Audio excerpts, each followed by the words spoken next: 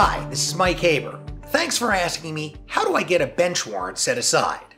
First off, what is a bench warrant? A bench warrant is a warrant that's issued by a judge from the bench. Bench warrants issue for a lot of reasons. The most common probably is for a failure to appear in court. Some warrants have a provision for bond, some don't.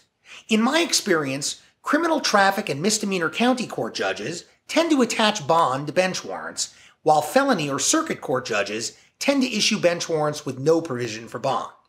If a judge does authorize a dollar amount for bond as opposed to no bond, the warrant can be satisfied by paying the bond.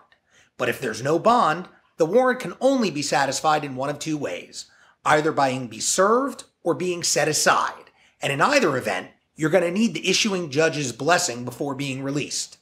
If you want to get a bench warrant set aside, you have to ask the court to do so, and a simple please pretty please set aside my warrant is not likely to cut it.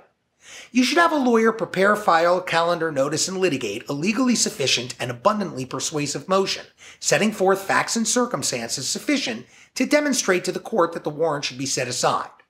When moving to set aside a warrant, there's always the risk that the judge will say no and take you into custody, so be prepared. And preparation begins with hiring a skilled and experienced criminal defense lawyer. I thank you for your question. I appreciate your having asked it, and I invite you to ask me more. Please remember at HaberPA, it's all about reasonable doubt. And if you like this video, then please subscribe. We'll be putting out more soon.